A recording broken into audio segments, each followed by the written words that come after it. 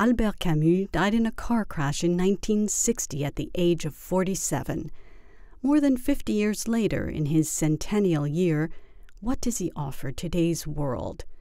A new study, A Life Worth Living, Albert Camus and the Quest for Meaning, by Robert Zaretsky, confronts the issue directly. Canapé visits with the scholar who explains Camus' beliefs about rebellion, social injustice, and the function of the writer. There are many ways in which you can measure his significance for us today. There's, of course, the beauty of his writing, the sheer lyricism of his essays, or many of which he wrote in the 1930s when he was still obscure, or the equal lyricism of his last work, the unfinished novel, The First Man.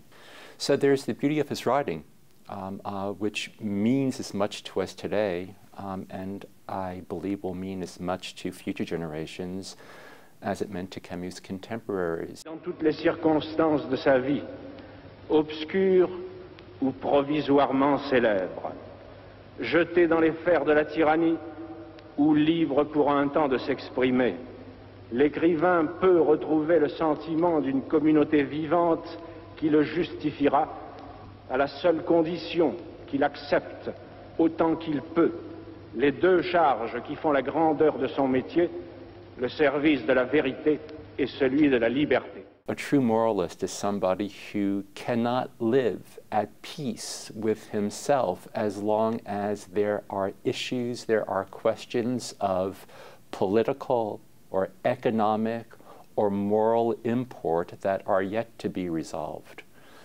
This, for me, is Camus' true significance, that he was one of our age's great moralists. His writings on Algeria, which are heartbreakingly honest, his efforts to explain what was taking place in Algeria, what was at stake in Algeria, to both the French, to the Pieds Noirs, and to the Arabs and to the Berbers. He was trying to speak to all of them.